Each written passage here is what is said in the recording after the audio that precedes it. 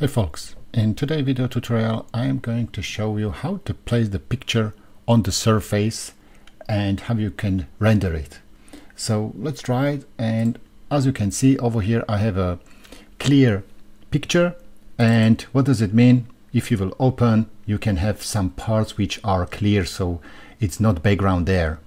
And it's a simple PNG file, and this PNG file we would like to apply on the surface. So we will start from scratch and we will create a new 3D model, and you can directly make some extrude feature. Simply and easy, I will reuse and create some ellipse and specify some shape. Doesn't matter, for a quick example, and with some high.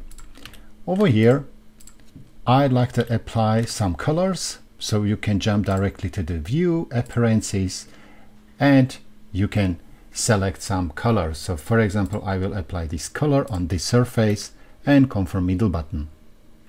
What does it mean?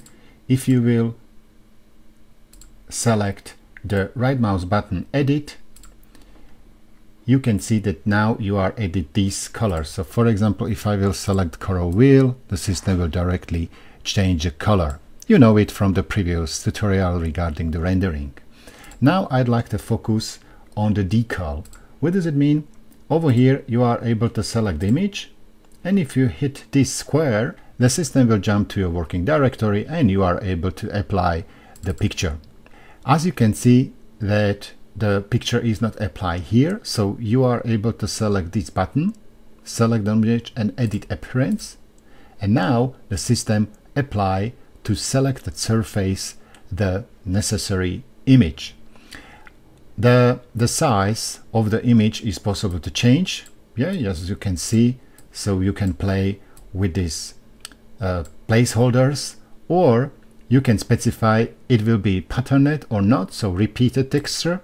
So, and now you are able to define where the position is and have a look. So everything is going through the surface. So this was one reason that I show you that will be on elliptic shape.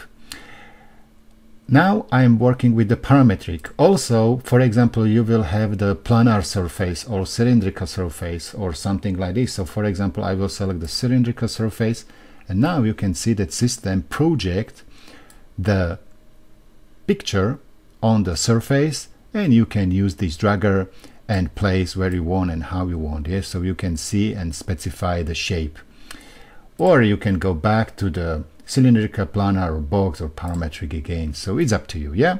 So please specify the placement and finish by close button.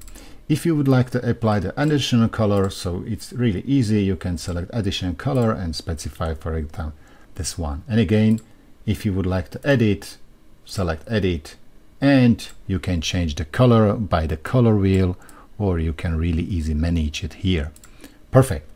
So we have specified the surfaces. On the surface we have specified the decal, and now if I will jump into application render studio, system will show me the details.